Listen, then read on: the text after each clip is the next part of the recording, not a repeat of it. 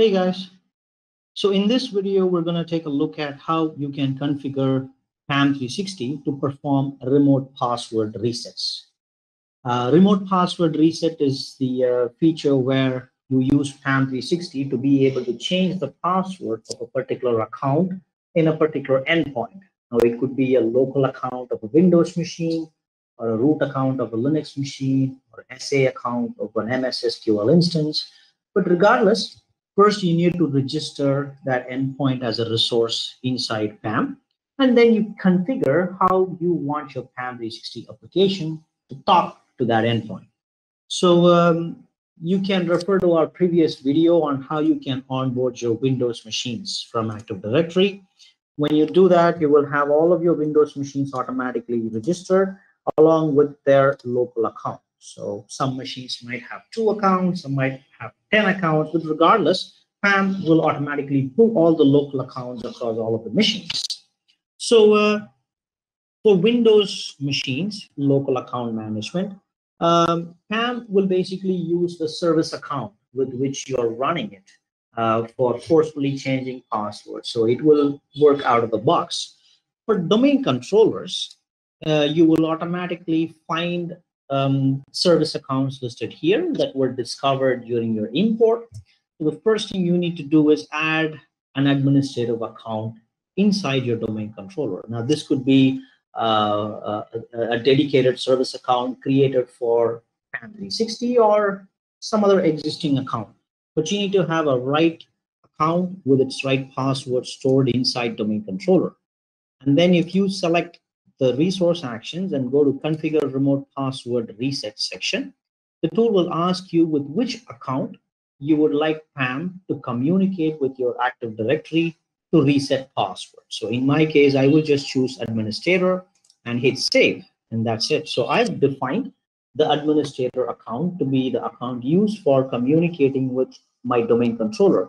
So in future, if I ever try to reset any account password, any other account password, PAM will be using the administrator account to log into Active Directory and then change the password of the other account which you are trying to manage.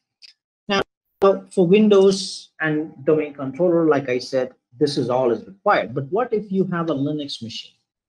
Then you can go to the resource actions icon next to the Linux machine and go to configure remote password reset section again. Here, it will ask you for the protocol to use, port number to use, the login account. In most cases, the root login from remote machines might be disabled. So you can perhaps log in as a guest user and then SU as root user to change passwords. Or you can use PKI-based authentication where PAM360 would use a SSH key for logging in, or you can even use sudo. If you are using a sudo privileged account here, then PAM will log in through SSH using port 22 with the guest account, and then it will simply use the sudo command when it runs the change password or performs the change password operation. So to put it simple, for every resource, you can go to the resource actions and you can go to the configure remote password reset section, and it will allow you to configure how you want your PAM360 solution to talk to that device. Now, let's say you have 100 Linux servers. You can't be manually doing this one by one. In that case, you can just select all of your resources together and then go to resource actions and configure remote password reset. So in the left pane, you can see different type of endpoints you might have. And if you choose any one of them, in the right pane, you will see the exact specific information being requested for. So if you want to manage a Cisco device, for example, then it is asking you which port, which protocol, how to log in, with which account you would like us to log in, whether the account name is required or can we directly supply a password.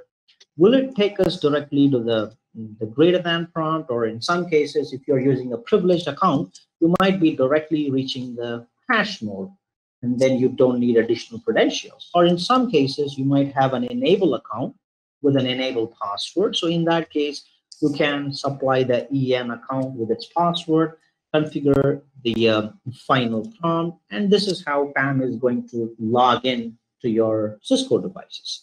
If you have a MySQL database that you would like to manage, then you can specify the port and the root account with which you would like PAM to communicate. So for every type of endpoint, you will be able to specify the exact set of remote login information.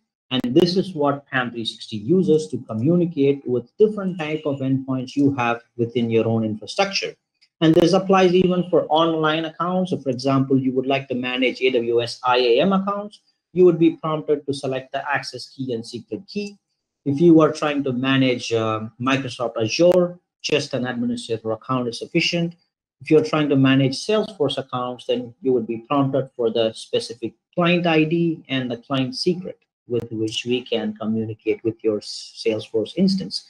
So only if you configure this remote password reset section, PAM360 will get the ability to communicate with your endpoints, and then you will be able to change passwords and validate passwords and